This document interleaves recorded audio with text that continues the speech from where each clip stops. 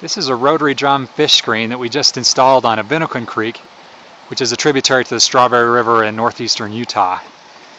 See, the water leaves the creek through the typical diversion head gate up there and comes into this pond where the sediment will hopefully settle out, or at least most of it, before it enters the structure here.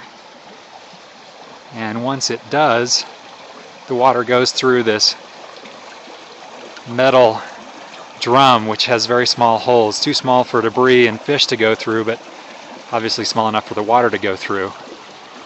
Then it goes through the paddle wheel and into the irrigator's regular ditch where it can be used for his fields.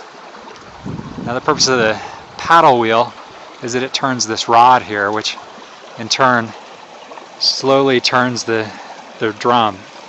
And the purpose of that is to clean itself without having a bunch of stuff clog it up and require a lot of maintenance for the landowner.